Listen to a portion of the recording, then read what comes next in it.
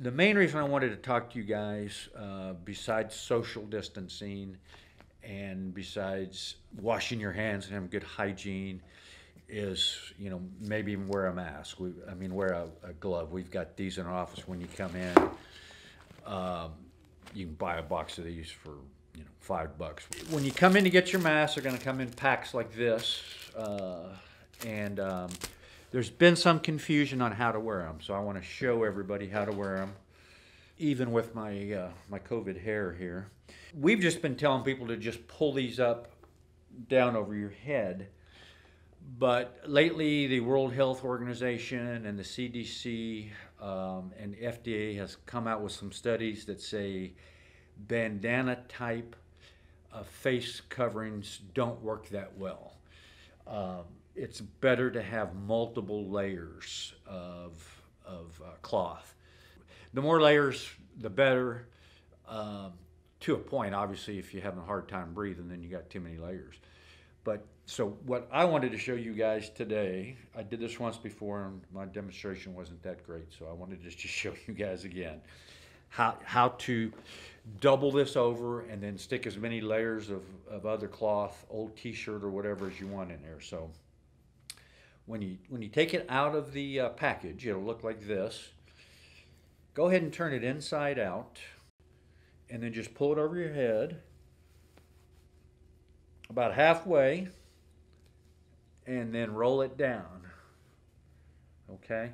Now you've got at least 2 layers and that should be good.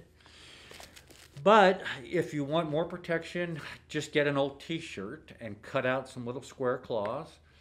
And guess what? They'll just go right in here and you can put as many layers as you want in there. You can get a coffee filter. Even better, get an unbleached one if you can, because the unbleached ones, they don't use any bleach, and so the bleach doesn't go down into our water aquifers, and it doesn't go down into our storm system sewer runoff, and so it's just better for the environment. Get the unbleached.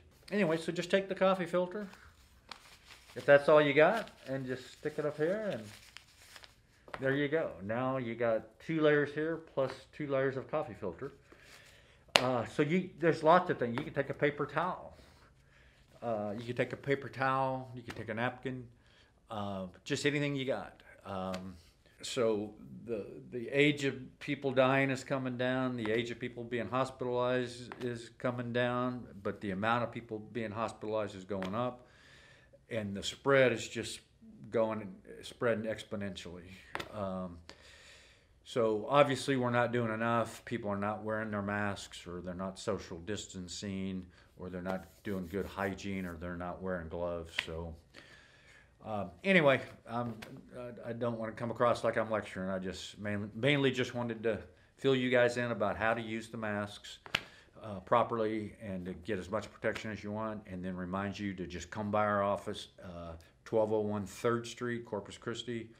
We're going to be giving away some in the Valley, also in McAllen and Brownsville, and in San Antonio, but we'll post those.